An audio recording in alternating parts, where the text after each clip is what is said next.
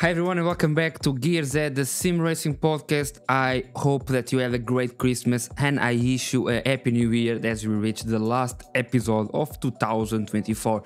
So as you can imagine, we're gonna talk about the games for next year, my expectations and probably some of the DLCs. But as you know, was a roller coaster that 2023 and I think didn't leave quite the expectations. We know that Game of the Year will be Forza. It's hard to ignore that, but I think we receive great titles as WRC, EA Sport and Crew Motorfest that bring that Forza Horizon-esque experience to the PlayStation community. But let's hit the rewind button and jump in what we gather here.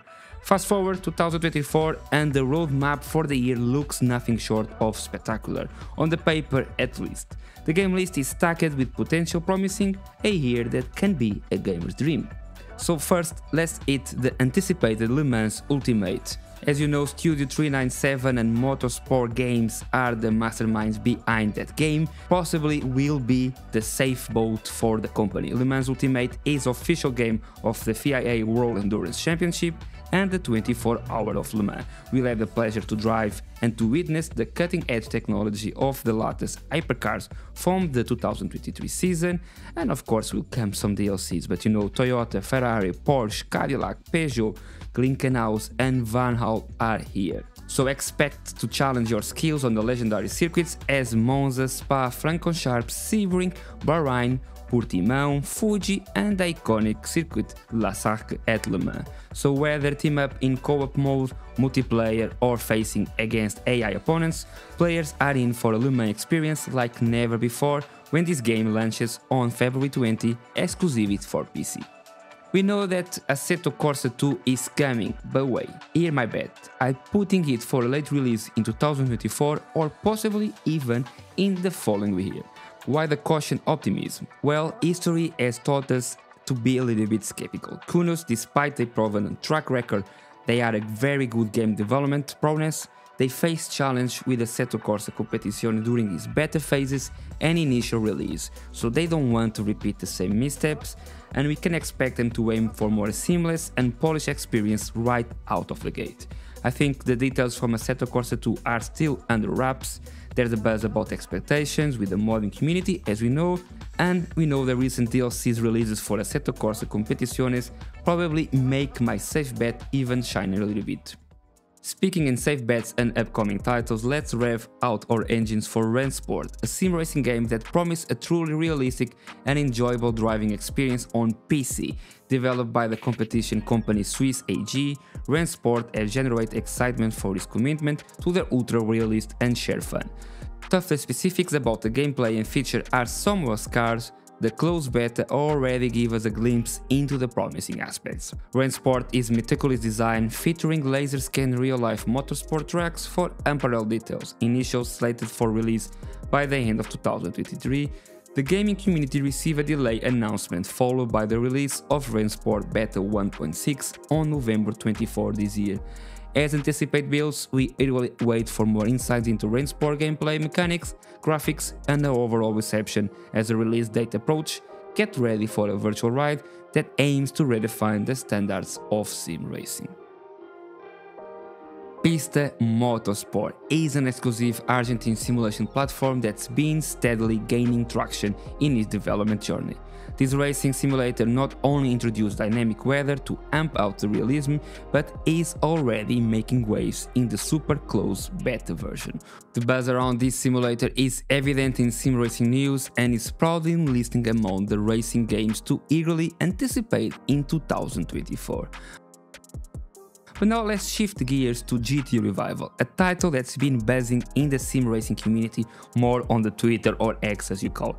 Its release date remains uncertain, speculation lends toward a potential drop in 2024, but I think it might hold out for a grand entrance in 2025. The game is the brainchild of Ian Bell, as you know, and if history teaches, the indication of its promises are something extraordinary as always. From what we have seen in sneak peeks on X, the colors and the graphics are nothing short of spectacular, truly a feast for the eyes.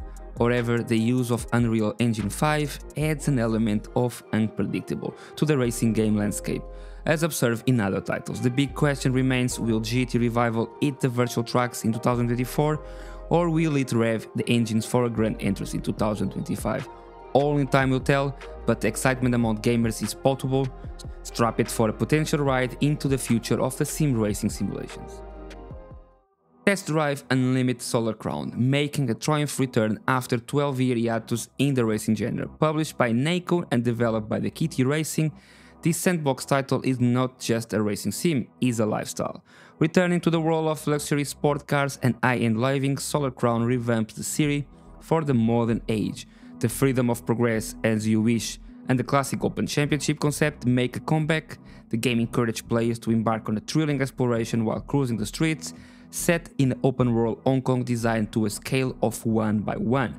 So players will compete in the Solar Crown event for glory and riches, with a variety of sport cars to choose from, a realistic outdoor environment featuring distant locales. Unlimited Solar Crown is set to hit the gaming scenes in the Q1 2024, available for PC, PS4, Xbox One, PS5, Xbox Series X and Nintendo Switch platforms.